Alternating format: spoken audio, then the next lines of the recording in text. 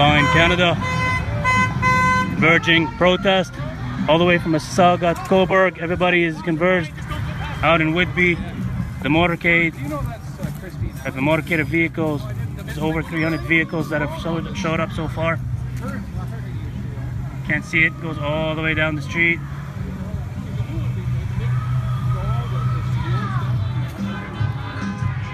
And at the front, we're being led by police officers, if you can see them, to assist with traffic control. Check us out, thelinecanada.com. We're here in Whitby, Ontario, protesting to end the lockdown, these unlawful restrictions.